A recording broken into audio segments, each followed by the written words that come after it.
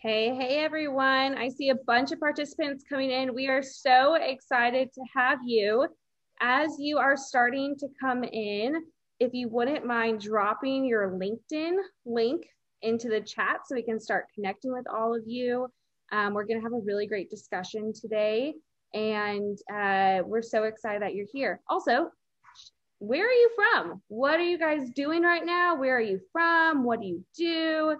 If you want to throw that into the chat. Katie, thank you for throwing your link in there. I know some of you are joining us from all over the world today, so it's going to be so much fun.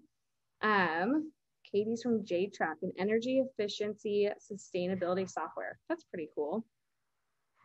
That's very exciting. Hey, Bob, welcome from Fairfax. We've got some VPs in here. This is really exciting. Some people out in Philly. I know Philadelphia has been a hot topic of conversation lately, so I hope this is a very welcome reprieve for you. Here we go. Appfolio, wonderful company. Tanner, so excited to have you. Jamal, why don't you tell us where are you coming from right now? You got to unmute yourself. I am in the Florida of Sweden. I'm in the very southern part of Sweden. Okay. What's the weather like? Anything fun happening there? I wouldn't use Swedish weather and fun in the same sentence, but it's kind of like the UK weather, typically kind of overcast, but we've had some pretty nice weather the last couple of weeks. True fall stuff, nice and sunny and crispy. Love that. Yeah, we're just now starting to get our leaves to change. I'm coming from DFW, Texas, and so it has been freezing for a week and then really hot again and then cold again. And I'm ready for a little bit of consistency. Hey, Natalie, welcome. Joining from South Carolina. We're excited to have you. Southern Sweden is still good compared to other parts. Malmö, where's that? I don't know anything about 20 minutes from my house. I live in Lund. Lund. That is great. And Andrew, you are joining us from your little vacation hotspot. You want to share? Yeah, joining from Mexico. Yep. So opposite weather of Sweden there. But yeah, joining from Mexico today. And look, we have some great people joining us today too. Hi, Annie. Nice to see you, Annie. Annie's in Mexico too. Great. Ayush, Southern Sweden. Look at Michael, Vancouver, BC. Cool. Got lots of folks joining. Katie's been to Sweden. Awesome. Yes, the lack of light is difficult. The only way to survive Swedish winters is to leave for a few weeks, like smack in the middle of it, to get some sun. Wow. That's why there's so many Swedes in Thailand, Andrew, as you were talking about Thailand. Oh, yeah, really? Okay. I get that, son. Nice. Well, hey, everyone. If you are just hopping in, I know we're still waiting on a few people to get in here. Don't forget, drop your LinkedIn link so we can all connect with you. Tell us where you're from. Tell us what you do. I would love to hear how many of you are in sales management, how many of you are either an individual contributor, an SDR, AE, or wanting to be promoted into management, and you're thinking you're going to get info from this webinar to just spur your growth in your sales career. Wherever you're at, we want to hear from you. Max, great to see you here. Let's see. And we're just going to get started here in a little bit. We've got a lot of people coming from BC. San Francisco, London. That's one of my favorite things about Sales Hacker. And if you don't know, we have a fabulous online community with super active discussion boards, AMAs. A lot of our webinars come from that. You name it. So shameless plug, join at saleshacker.com.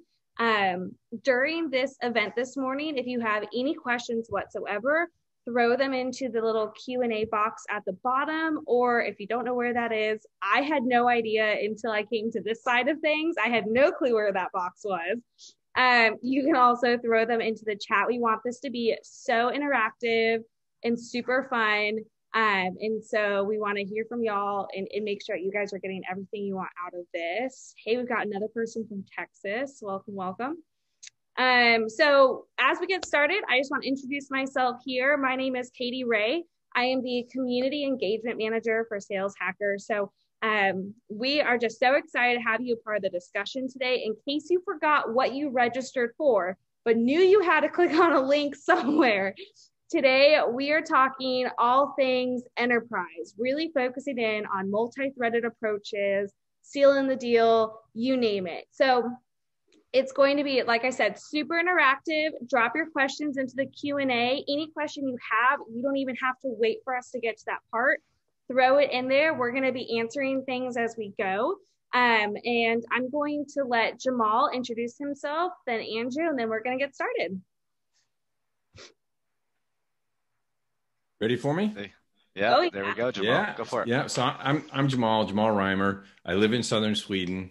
I'm a longtime individual contributor. I've been selling software and services and tech for 19 years. And I was at Oracle for about 13 years, and I just left this summer. And since then, I'm out on my own. And my main thing is helping coach enterprise sellers on how to sell really large deals. Love that. And hello, everyone. I'm Andrew Mewborn. I'm an early employee over at Outreach.io. And for about the past 5 years or so, I've been working with hundreds of organizations on their sales process, on sales tactics, and working with great sales individual contributors like Jamal here, as well as great sales leaders. So excited to get into the multi-threading approach today and give y'all some great nuggets to take home with you wherever you are. Especially, let's see, Danica, you're from Toronto, so we can give you some nuggets to take home to Toronto there, right? So cool. Let's get into it, Katie. Awesome. So, Andrew, I'll let you start asking Jamal some great questions. And then, like I said, everybody, throw your questions either in the chat or throw them in the Q&A box, and we'll be able to answer them as they're going. So. Perfect. Let's do it. So what are the 3 or 4 takeaways that everyone's going to learn today? Again, the holistic topic here is going to be multi-threading into enterprise accounts.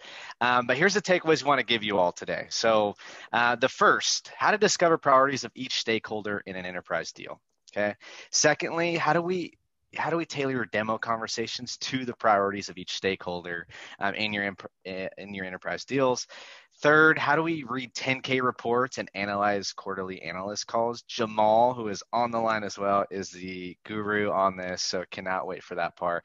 And then Alex, who's listening in, if you want to put a link to a previous conversation we had on how to read 10Ks, that'd be great as well. So that will be part of the discussion today. And then lastly, the most common multi-threading mistakes and how to avoid them. So we'll go ahead and get into those topics today. And why don't we go ahead and get started? And, let's start from the basics. Jamal, I want to hear from you. What does it mean to be multi-threaded in an organization, and why should people be multi-threaded in these enterprise deals? So multi-threading in any selling situation, in any B2B situation, basically means having more than one contact within an account. So many of us have lots of accounts, and we're smiling and dialing and going through our prospecting process. And, there's a lot depending on your role and the size and volume of, the size of your territory and the volume of outbound that you're doing, you're going to get a lot of rejection. And most of us, when we finally get somebody who talked to us, we just love to hold on to that relationship and just nurture it like it's, God's gift to my sales process, which is exactly the opposite of expanding across an organization to talk with lots of stakeholders. So in short, multi-threading means to be engaged with multiple stakeholders within an account. And let's get into the nuts and bolts here, Jamal. So where do reps start when multi-threading into enterprise deal? Let's say I know I'm a rep, right? I know I need to have marketing. I know I need to have sales. I know I need to have sales enablement, sales development, IT, all these folks. Like, when do I start that process exactly? I start from the first call.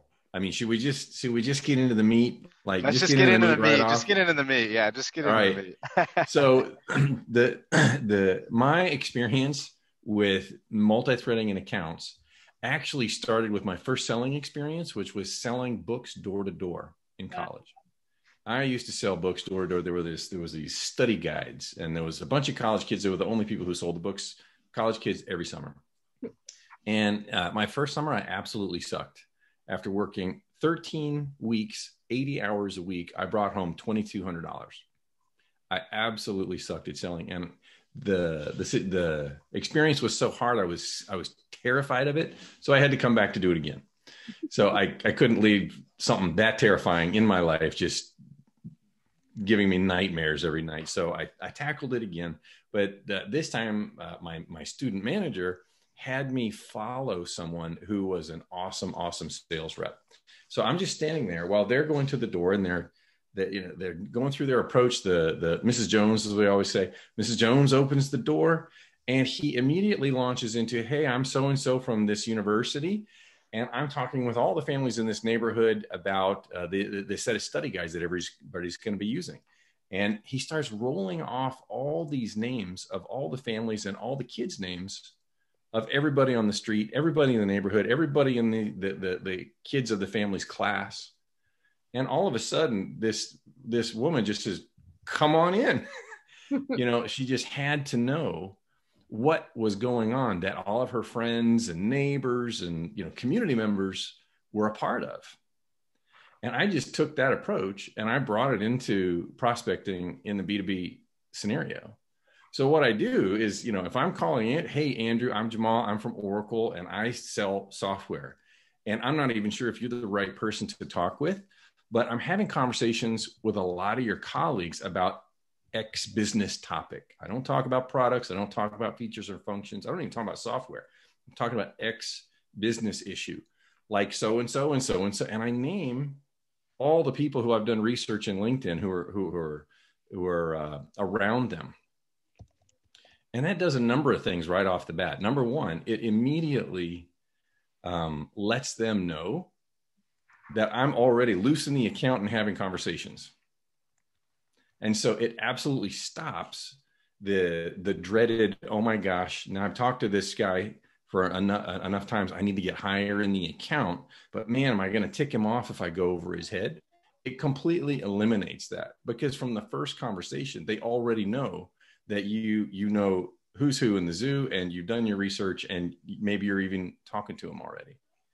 So I don't want to go on too long, but you asked me, when do you start multi-threading in an account? And my response is immediately, upon the first call and in every call.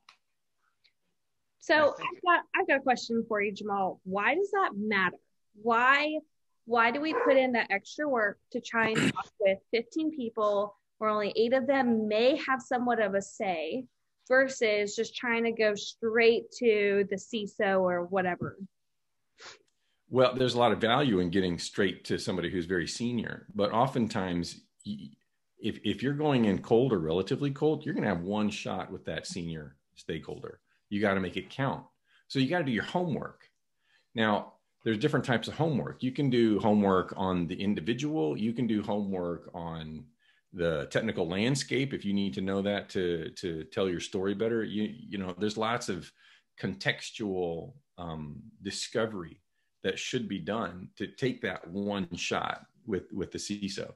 But let's say you're in a sales cycle and your main contact is one person, and maybe it's not the CISO. If it is or if it isn't, what you're doing is you are creating one of those in Indiana Jones, that kind of tightrope bridge, between two mountains. Yeah. And it's like one way to get from where you are to where you're trying to go. And all it takes is to snip 2 cords, and that whole bridge is gone, and there's no way you're crossing that ravine. Mm. Meanwhile, while you're multi-threaded, you basically got multiple bridges to get across the river. So that's great explanation. We've got a message here from Shannon. So she's recently had to make the switch from a BDR that's really dealing with SMB mid-market to enterprise.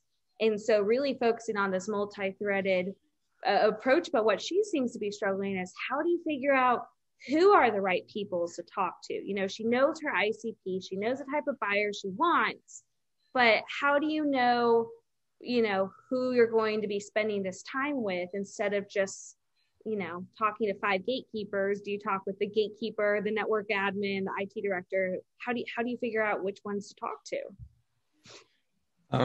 Well, firstly, whenever speaking with anyone within an account, just be a human being. Yeah. Don't be a smiler and dialer, and don't have any kind of affect in your voice where you're trying to pump them up and be super duper friendly. Just be a normal human being. And that, yeah. Unless you are that super duper happy. Okay. If you are, fine. Be whoever you are. How about that? But the point is just be sincere and authentic. Yeah. And as you're being sincere and authentic, as I'm going through what I'm trying to convey to the person, so I would say, hey, Katie, I work at Oracle. I sell software. The software deals with this kind of area. And, you might be the right person to talk about this or not, because I'm having conversations with but it's really dealing with XYZ business issue. And if that touches your world, I would really love to get your input on just a couple of things. And then I start having I ask them about, what's it like for you when you're trying to, is that hard or easy? And I start to ask them, what's their work life like? Yeah. If they respond and they know what the heck I'm talking about, and they can have a relevant response, then we have a dialogue. And as we do, I'm just looking for, can we even help this person? And along the way in the conversation, I start to talk about, okay, so if this is the issue that you face in this business process, are you the only one? Does it hit others? Okay, now if we're talking about a team, who does that team roll up to? Who's really going to who's going to care enough about this issue and the ability to fix it? Yeah, that's really. And you're just having a normal conversation, but you're just always looking. So if this is an issue, what's the scope of it, and where does it roll up to? And yeah, and then oftentimes I give a lot of power to them, or at least so it feels, because I'm like, what do you think we should do? I mean, scale of 1 to 10, how much of an issue is this? And if it's above a 5, I'm like, okay, well, maybe we should have some more conversations and maybe get some other folks involved.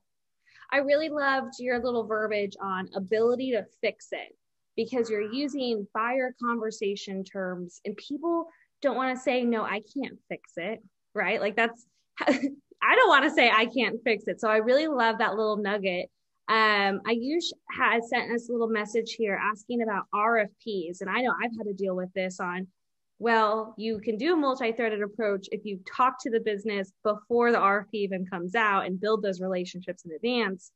But I don't even know, how does this work during an RFP in your, kind of stronghold into just dealing with procurement? What would you suggest with that? It's a tough spot. I mean, that's why I'm a big fan of either not responding to RFPs, or I do pushback on RFPs. So if I get an RFP and we have a read and I go through with either my pre-sales person or some part of my team, and if it doesn't look like something that's absolutely tailored for us, I'll basically work with the team to give me the ammo that I need to go back to the customer and say, I can tell you spent a lot of time on this RFP, but if you're trying, what it looks like is you're trying to achieve X. Is that right? And if that's right, I say, I don't think we can help you, because we're not going to we would achieve X a very different way. And we don't even think X is the right thing for you. It's probably more like Y. And I haven't earned the right to really kind of go through this. I'm happy to do it if you want to, but thank you for bringing this to us, but we're not going to respond with this RFP as it is. Yeah, that's really good. Interesting. Yeah, and I want to kind of hit on a point that Shannon, on her question that she asked earlier too, is Shannon, as you're moving in that BDR, from that BDR role to the enterprise role, one thing to look at too is, look at how previous deals were done in the past. Ask the other reps on the enterprise side and look at their mutual action plans that they use. How did they get the deal done? Who was involved? And in part of that process, you're going to make some hypotheses on who actually should be involved in the process on their end, right? And this all goes back to discovering what Jamal was saying. when you have those initial conversations with particular stakeholders, right? Maybe it's the first person you're meeting with in that account, collaborating with them and asking, hey, it looks like Johnny, Sally, and Sarah would be involved in this process at some point. Am I right in that? Or, are they working on other projects that have nothing to do with, what you're trying to solve? And again, if we want to go into that, Alex linked that article here in the chat, but that all comes down to doing your homework beforehand, right? And making an assumption or a hypothesis on who exactly needs to be involved based on how deals have been done in the past. Right. So if you look like at a sales platform, if any of you are all selling sales tech or some type of MarTech here, you maybe will involve marketing, sales, enablement, IT, and these other departments. So if that's how deals have been done in the past, then don't reinvent the wheel, right? Utilize those same departments and when you're trying to get into these accounts and in those initial conversations, and do your homework in knowing who those people might be specifically to. So just wanted to call that out there. That's a really good point. We've got a question here from Melissa. This is actually really interesting, and I loved her response. This may be an overly polite Canadian problem, but what are your strategies for multi-threading but not wanting to step on the toes of your champion? For example, if we do a demo and the CMO attends and is interested, how do you approach setting up a conversation with the CMO without offending your champion? So I'm assuming she means the champion is separate from the CMO in this. Do you cut them out? Do you allow them to be a part of that conversation? What do you do with them? I can start here, Jamal, then if you want to go into it. Go. I've already kind of alluded to this. One thing that works for me is it's walking a balance between giving a lot of power and choice and voice to all customer stakeholders, as well as trying to guide the conversation in a direction that is right for them. So in this example, if I had kind of the number one and number two in the room, and the number two was the person that set it up, and number one who's really holding the keys to the kingdom, I would basically in that meeting engage both of them in the dialogue. And so, you ask number two a question, you ask number one a question. And when I would get to the number one, I would basically say something like, well, it sounds like you're really engaged in this, and it sounds like you've got a lot of opinions. What's the right way to work with you to kind of work through all that stuff? We can do some of it here, but we've only got 20 minutes left. Should we set up some next steps? Do you want to, trade emails? What do you want to do? And I leave it to them. And when they state what they want to do, which links me to them, number two really can't say anything. And it's just a natural part of the conversation. And something to add to that, if you do have a CMO that attends, I would bring in your CMO for that meeting as well. Right? See others to give their perspective. And as part of the agenda, what I would set up is in the agenda, I'd say, look, hey, I have my CMO on the line here. And if you were able to get your CMO on the line there, and as a next step here, typically what we do is set up a separate conversation just between my CMO and your CMO to give you some level of value in our perspective on our product or this business issue, or how they've handled it in the past.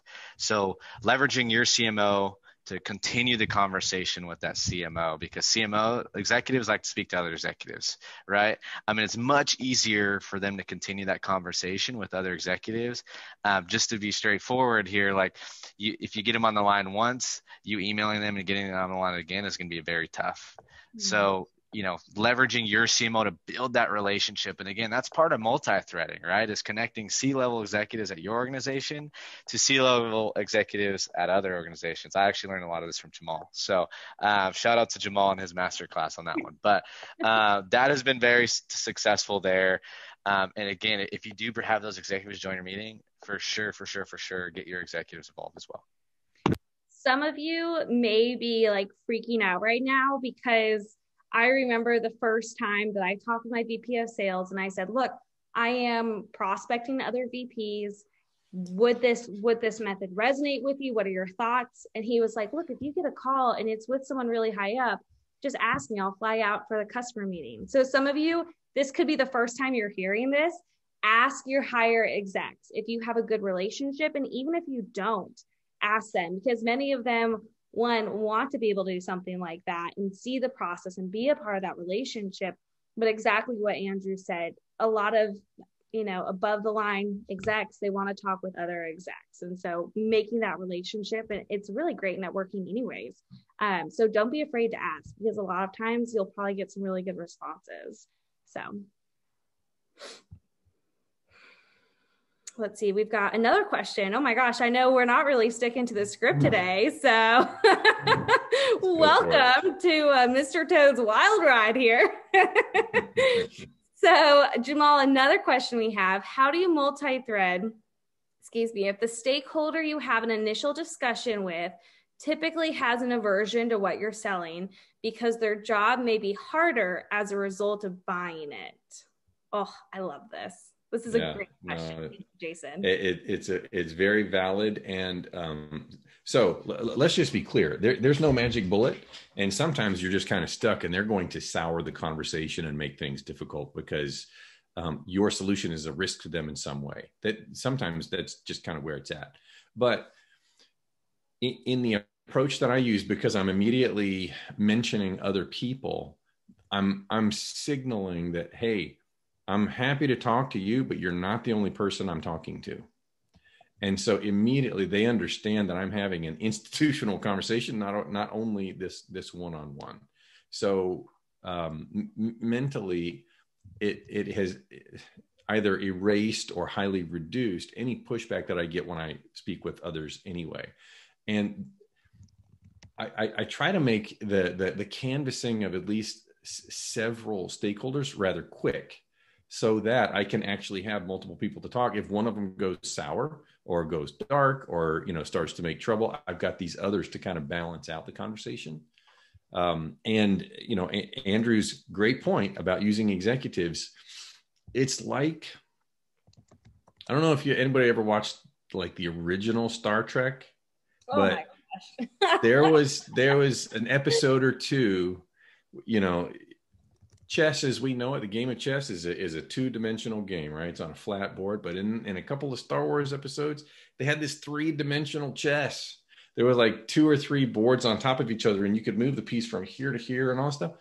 When you introduce, I call it executive whispering. If you start to introduce different levels of executives, both on your side and theirs, that's like uber multi-threading. And then one person who is feeling a threat or is in some way down on what you do is going to be mitigated by all these other developing relationships from all these other stakeholders that are like, yeah, I want to get rid of those people that other woman has because they're just a drag on our bottom line, and we don't need the people if we can get tech to do the same thing. Interesting. Andrew, I'm sure you've probably had to face this as well. Yeah, absolutely. I would say in every deal, there's, at least large deal, there's going to be someone that is not going to be happy with what's going on, right? So in that case, there's this is the importance of multi-threading, right? Is not relying on one single person that may be the blocker or may, find it harder, their job harder with your system. But I think one perspective here is, again, bringing in someone at that person's level that can talk through the system and hopefully make them feel more comfortable about what it really is like to integrate this system and why it's low cost of ownership overall on their end. And also, relying on your champion or someone that's an influencer to help get in that person's ear to help them understand, like, hey, this is the priority of the business, not the priority of, what you want to do today or tomorrow, right? So at the end of the day, that going back to the beginning here, and why discovery is so important, we always talk about discovery, right? That's why it's important to understand the business priorities, right? Like, that is going to triumph what anyone cares about, how hard it is to flip a knob or flip a switch on your product, right? If the business priority is to, create a delta between X, Y, and Z and an increase in, A, B, C, whatever it may be, that's what you can go back and rely on. And again, that comes back to, that multi-threading approach, understanding the priorities of multiple stakeholders in the deal. We've got another question. I'm speaking with other people at your organization. When we say that, are we being true? I know that there's definitely some sales leaders out there that say, oh, well, it's really, it's fine. It's not fine, right? How do you respond to that if you are being false in it, or do you even go through that approach? Well, so the way that I read the question is really, hey, in your first call, when you haven't talked with anybody else yet, what do you say? So what I say is, hey, Katie, I'm Jamal. I'm from Oracle. I sell software. It does this kind of stuff. And I've got a whole list of people that I'm going to be calling to have this conversation with. And you're the first one. Now, I don't know if you face these issues or not, but I wanted to get your input on it. And then we dive into the conversation. So you always want to be truthful. You don't want to be anything else. But just naming all of the people just gives puts them on notice that who the players are, and you're not kind of driving your truck into one garage into which you're going to get stuck. You're out on kind of this open roadway. Yeah, and I've seen it work too, Jamal. To build on that, we did a podcast recently with Tom Wentworth. He's a CMO at Recorded Future. And in talking with him, I said, Tom, when you're going through a buying cycle yourself, what keeps you engaged? And he goes, what keeps me engaged is knowing that my fellow CMOs at other companies are using your same product or interested in your same product, because I am doing myself a disservice to my business if I am not using what other top companies are using themselves. So when it goes to multi-thread, everyone you can multi-thread in your organization, but to get that conversation and going back to that, it's leveraging that FOMO, right? And understanding that, hey, people at the exec level that you're speaking to, they all want to understand what everyone else is doing. Right? Don't you? That's why we're on this call, right? We want to understand what other account executives, what other ICs are doing. So, when it comes down to that, also, leveraging names of folks that those people may be interested in, right? That's also a way to go about that situation too. Well, let's be clear. You're adding a new layer to multi-threading by bringing in stakeholders from other customers. And when you find yourself in a market where you have a community of your customers, the scenario that you just laid out were CMOs, right? When you have that community of CMOs, you can absolutely leverage it because the FOMO is absolutely there. I mean, I was just in a case last week where I was consulting with the company. We were on the phone with one of their board members because we were going to be doing some executive work with their network. And he was just he was saying how important it is. This FOMO is so real. So there was a company who got a lot of traction around one product, and everybody used them for that one product. And then they started to build these other products. And he said, when they came to me that they were building this other product, I was highly skeptical because it was a reach from their knowledge base of what they knew how to build.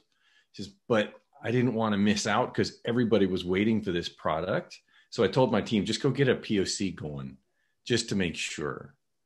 So it's just kind of some social proof to add to the idea that, when you can do multi-threading within an account, but you can start to use that concept outwardly too with customers, and it's hugely effective. So I know we've got a little bit of a limited time here. I'd love for us to kind of go into more of what some of these common multi-threading mistakes are, or jump into the 10K report and some questions. I know Alex has dropped in some links to your masterclass and a more deeper conversation about the 10K. So what would you like to focus on first?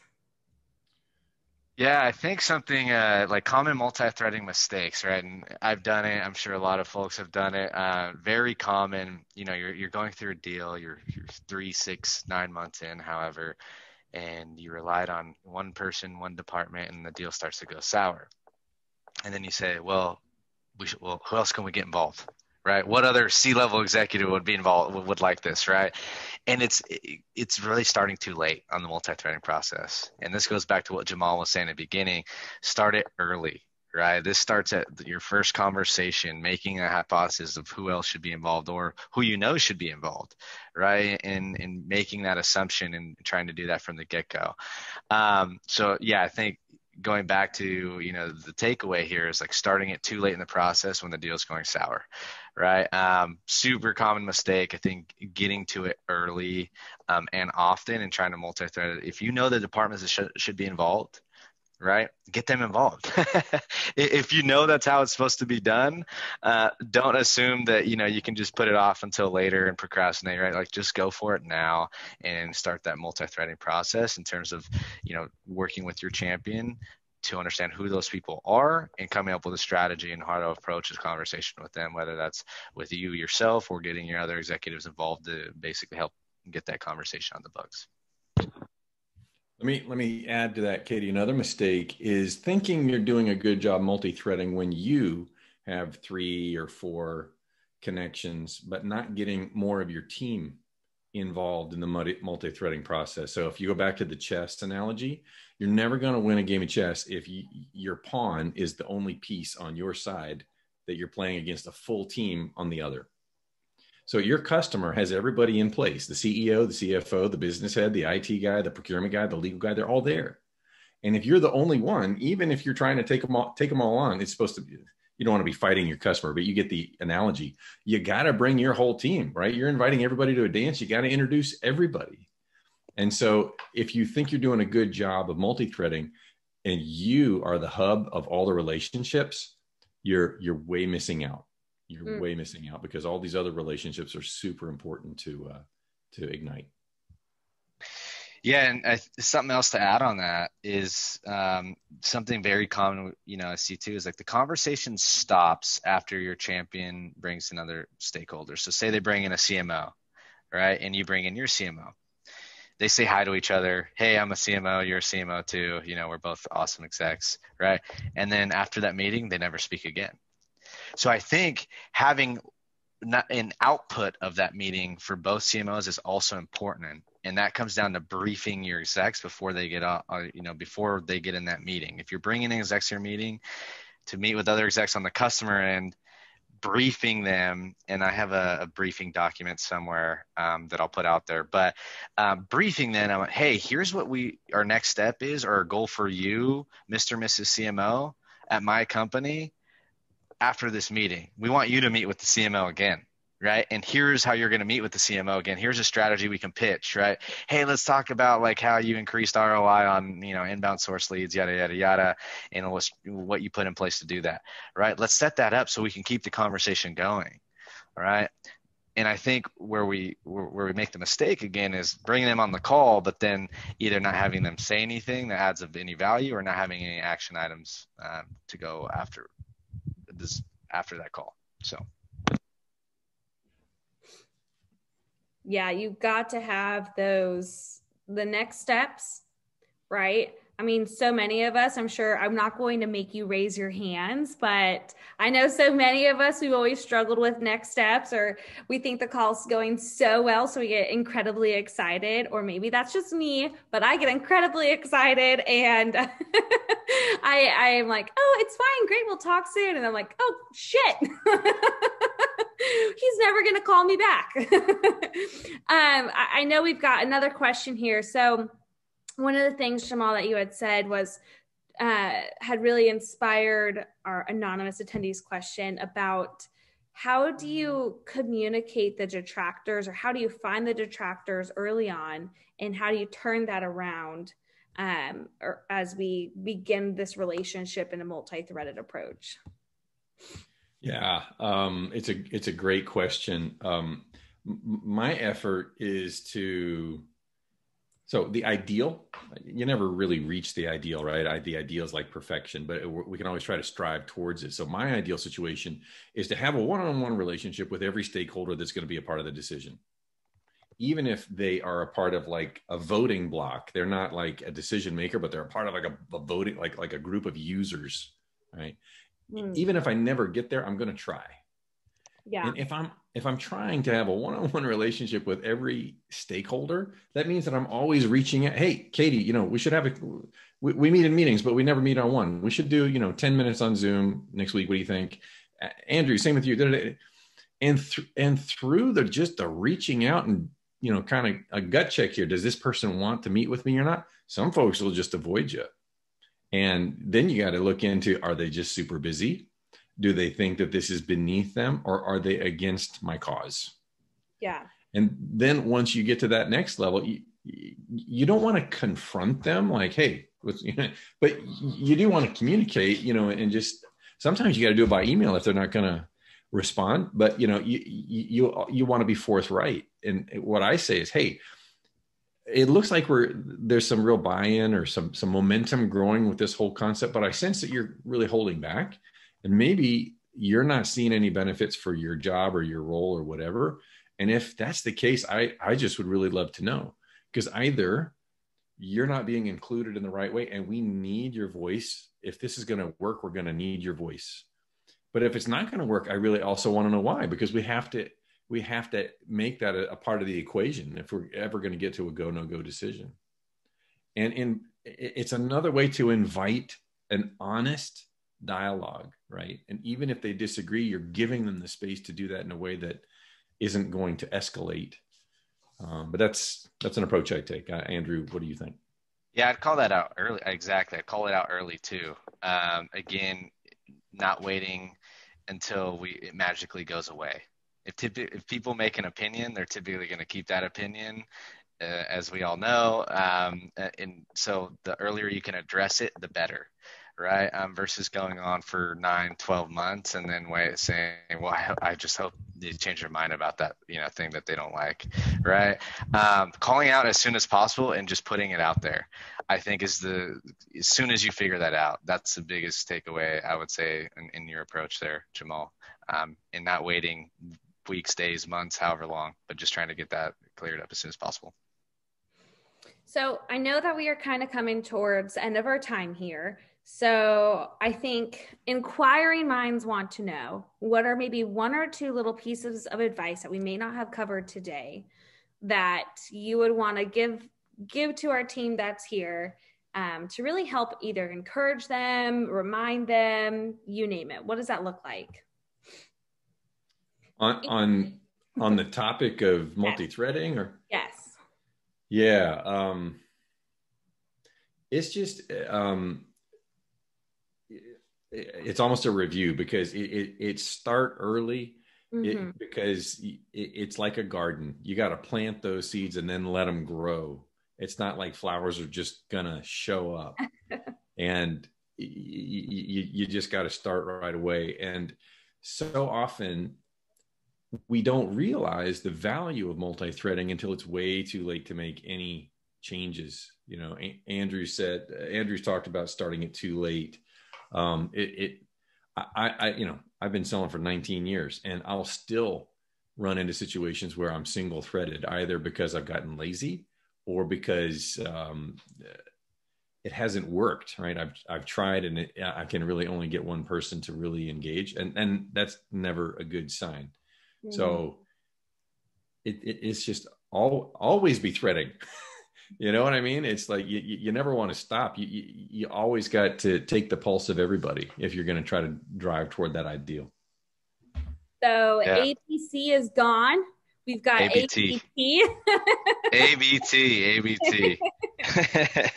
And there's some fluffy stat out there that is like, each enterprise deal that it takes about 8 or 9 stakeholders to get a deal closed, right? So just looking at something like that, and it might be more, I don't know the exact number. It's basically a lot of people are involved today in order to get a deal closed, especially post-COVID, all that. CFO, the CFO is going to be involved in your deals, right? You can just expect that. So again, this goes back to, sitting down and understanding, like, what are you to expect in a deal in terms of who needs to be involved, sitting down and coming up with a plan of attack based on that, and not just relying on your champion to, do everything for you. Having a strong champion is great, but you need to be the guide as well, right? Hey, Mr. and Mrs. Champion, here's who we really need to have involved if we want to make this deal real. And when it comes to closing bigger deals, I know some people on here can speak to this, but like we may get lucky and close one, a deal or two here with one or two stakeholders involved.